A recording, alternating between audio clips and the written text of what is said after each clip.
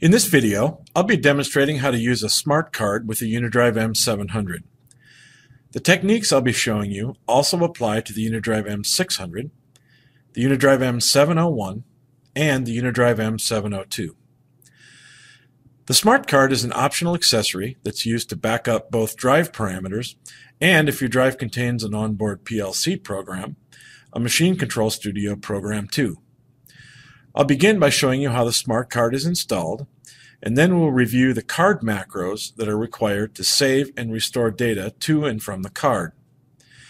I should also note that the SmartCard stores not only the drive parameters, but the SmartCard also saves the configuration parameters for any of the optional SI expansion modules that may be installed in the drive. So if you're ready, let's get started. The SmartCard is installed into a slot located behind the removable keypad.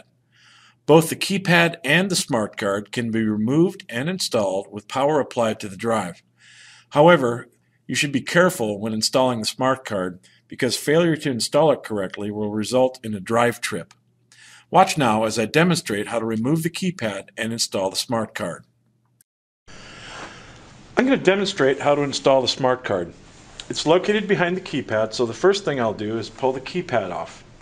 To do that, you just grasp both sides of the keypad and just pull it straight towards you. It takes a little bit of effort, but it comes off. And then there's the SmartCard. So I'll unplug it. Notice the SmartCard has this piece of gold foil and the arrows that point towards the front of the card. The way to install this is to make sure the gold foil is always facing the left side of the drive as you're looking at it, and then the arrows point towards the back or the heat sink of the drive. So to install it, I'm just going to slide it into the slot, make sure it's fully inserted also, and you'll feel when it ends back there. And then I'll plug the keypad in again. And there you go.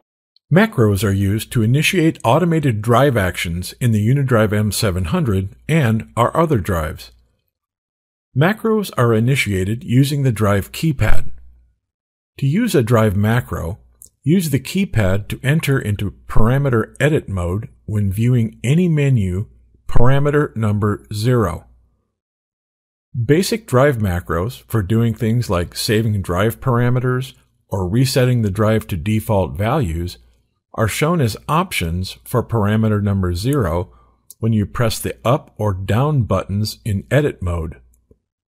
However, you may also choose to enter a numeric code into parameter number 0 that will trigger more advanced drive macros. The table shown here is taken from the Control User Guide for the Unidrive M700, and it illustrates the codes used to execute the advanced drive macros that I'm going to demonstrate. So let's have a look at some of these macros. The SmartCard can store up to 999 files. These files are referred to as data blocks in the user guide. A file can be a drive parameter set or an onboard PLC program that was developed using our Machine Control Studio software. Some examples of commonly used macros are entering a value of 4001 into parameter 0 would instruct the drive to create a parameter backup set and store that backup to file number 1 on the card.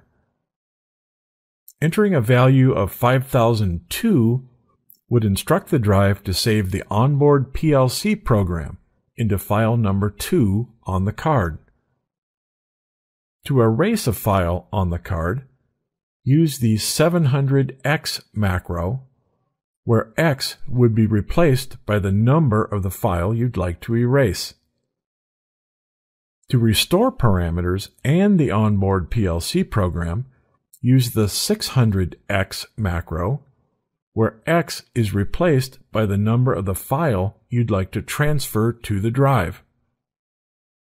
The red reset button on the drive keypad is used to trigger the macro after you've entered its code into parameter number 0. Let's see how this works.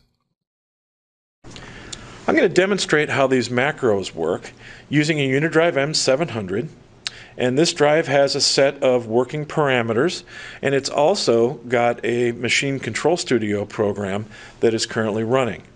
And I can tell that because of this icon that's displayed on the right side of the screen here on the keypad.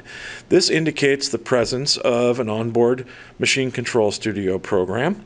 And what I'm going to do first of all is I'm going to erase file number 1 and file number 2 using macros. And then I'm going to store the drive parameters into file number 1 on the card. And then I'm going to store the Machine Control Studio into file number 2. So to do that, I'm going to first begin by navigating to any parameter number 0. Now I can see where I'm at right now.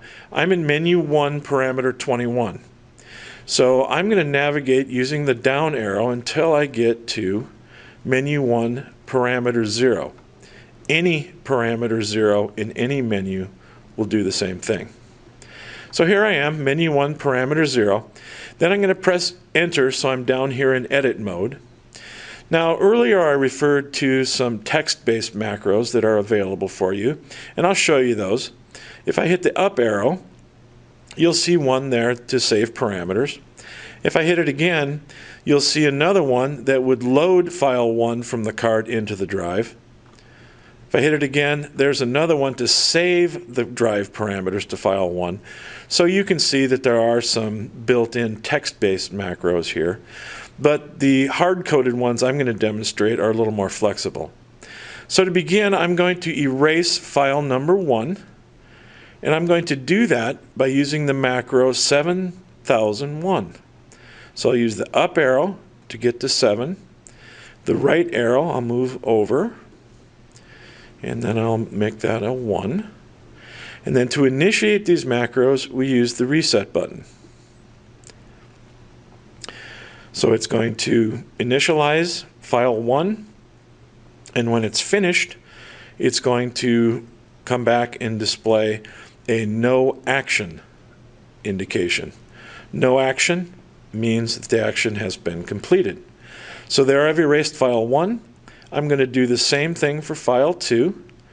I'm going to use the left arrow now to move the cursor over.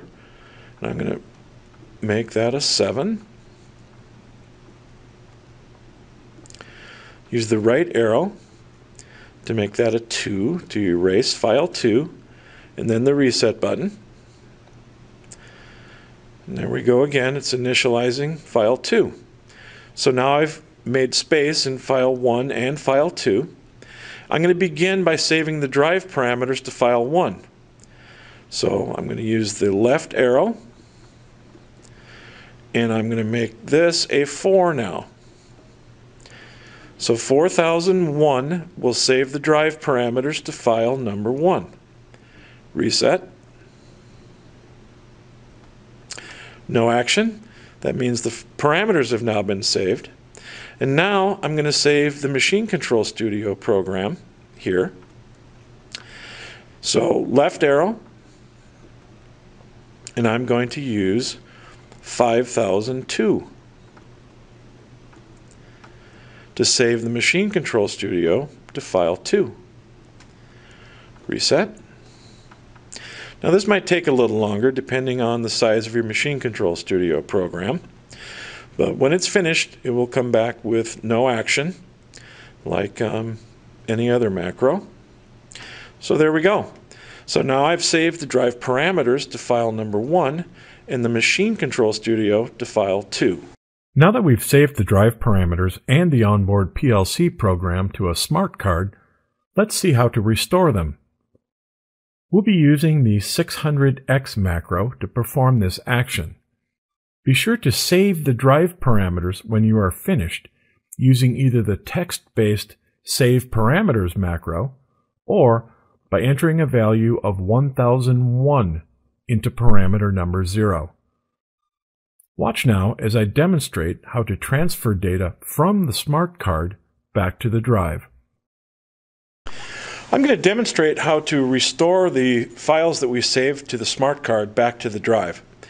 Now I've just reset the drive to US defaults here, and I'm going to show you that because right now I've got an encoder trip, and because of the fact that I'm using an NDAT encoder, the drive is going to be in the trip state until I get the encoder set up correctly. So you can see now that I'm in menu 3, parameter 38, and that is the encoder type, and clearly it's showing that it's AB servo. So that's not what we'd like. So I'm going to use my stored data on the SmartCard to restore the drive parameters first. So to begin, I'm going to navigate to any parameter 0. In this case, I'll stay right in menu 3. And I'll move down with the down arrow until I get to parameter 0. Okay, enter to get to edit mode. And now the macro we're going to use to restore data is 6000. So I'll move the cursor to the left. I'll use the up arrow until I see 6. And I'll load the drive parameters first. So that's file 1. Press the reset. Now that the drive parameters are restored, I should be able to reset the trip. So I'll just do that. There. So now the encoder type is correct, and I'll verify that by going in now to look at menu 3, parameter 38. So I'll use the up arrow.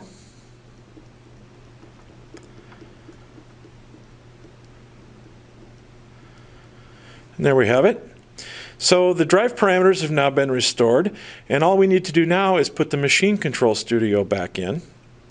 So I'm going to go back to parameter 0 to do that.